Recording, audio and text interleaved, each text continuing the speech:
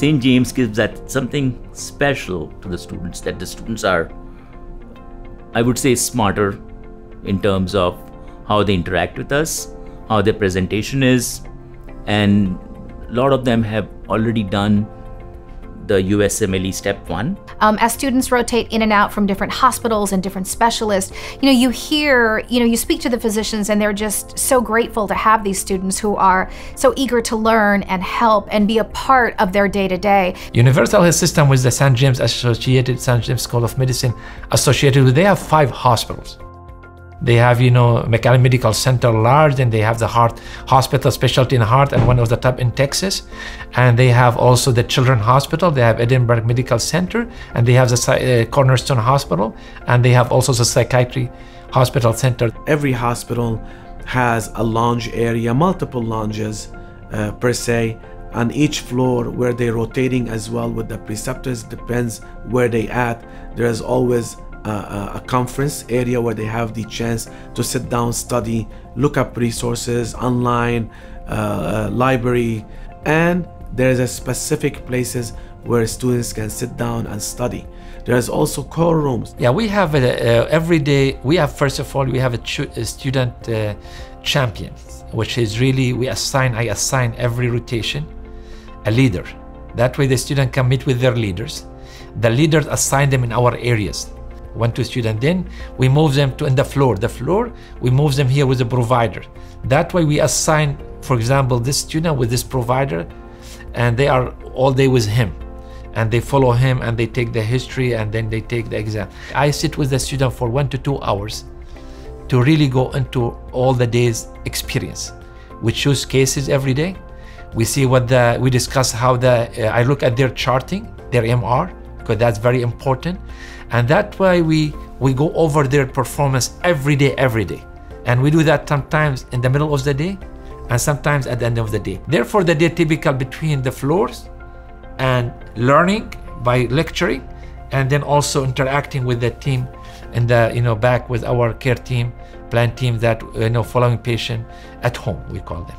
I get into clinic by 6:45, but that's because I like to go in super early. I take my time to review every patient chart that I'm assigned to and look at the labs, those that are in and those that are pending, and then I do my pre-rounds, and I don't rush the process. By 9 o'clock, the attending is there, and we do rounds with the attendings. Then lunchtime, food is free at Edinburgh Regional, so we all go there to eat, and every day we get something new, so that's a bonus.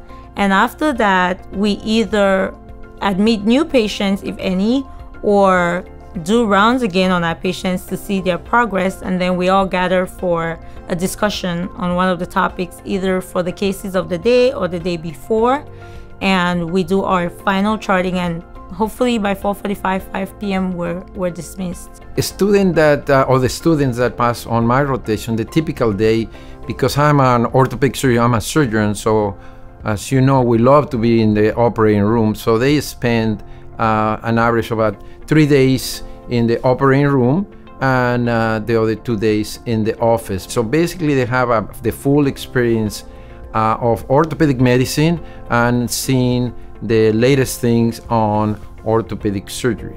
Outside of the rotations, there's a lot of social activities that we're able to do down here. A lot of us have actually gone to Topgolf, swing a few clubs, go to the driving range and play there. Some of us have actually taken weekends to go to the beach, which is about an hour away. SpaceX actually have test launches. The McAllen area is the 21st largest population center in this country. Clearly, once you arrive here, you can see that it's metropolitan, infrastructure is very good. Good restaurants, access to South Padre Island an hour away. The cost of living down here is much more affordable than a lot of other places, especially Chicago.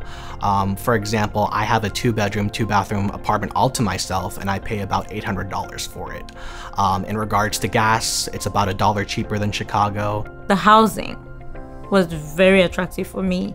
In LA, I was paying $900 for a small apartment, and then I come here, including water, including Wi-Fi, which I need to study. I'm paying $525 for a bigger space. I think for me personally, the preceptors have been my reason why I would recommend South Texas We're pretty new here, but the doctors are great teachers. We've had instances where there have been medical emergencies for some of the students, and we've actually called preceptors, and they've been able to get us the right treatment and the right into the right hospitals at the right time. So even the school is very helpful, the hospital systems are helpful, the preceptors are very nice, and they're very willing to help us at any time. So there's not been a time that I have not had some support or felt support from the school.